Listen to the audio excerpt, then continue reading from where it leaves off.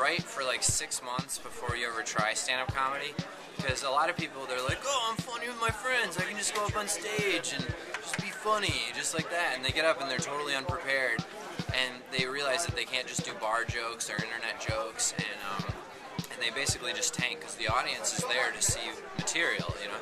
Even though it's supposed to be spontaneous, they're there to see material. So I would say write for like 6 months, and then go to like your local open mic, and usually if you tell them that you're there as like a first timer and you sign up like on the sheet and say first timer, they'll let you on.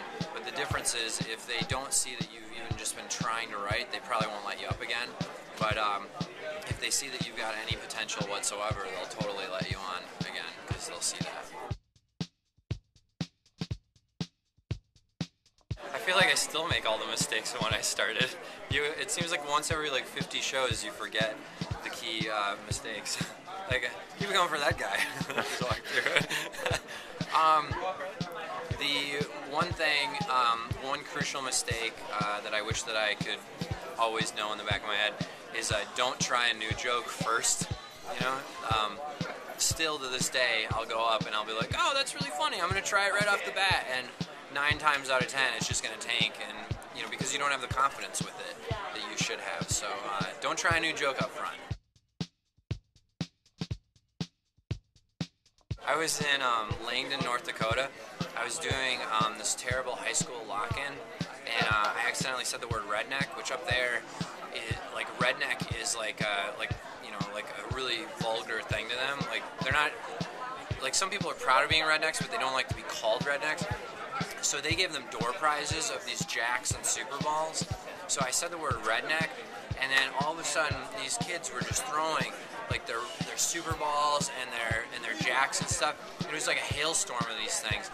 And I was performing on like a gym floor, you know those wood bleachers where they pull them out like ka-chunk, ka-chunk, ka-chunk.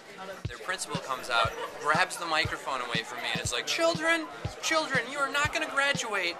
If you don't stop this, you need to shut up and enjoy his stand-up comedy. So then I just ate like a miserable death for like the next 2 to 3 minutes, and then I got off stage. And the worst part about that show was I wasn't even headlining the high school lock-in. I was only the opener. So I had to introduce the headliner, and he went out and just ate it for like 45 minutes. So, and I only got paid $150.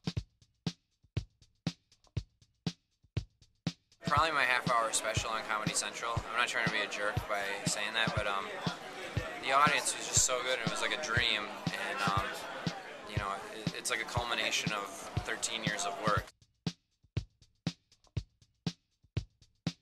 I don't care if you're dirty, but it has to have a lot of clever content within it. Some people forget that and they just go for the dirty and they don't know what's missing, but it has to be clever. Even audience members now, they're so educated to comedy that they come there just to hear something new, you know, to hear something that they've never heard before. Hi, my name is Pete Lee, and you're watching 5 Questions.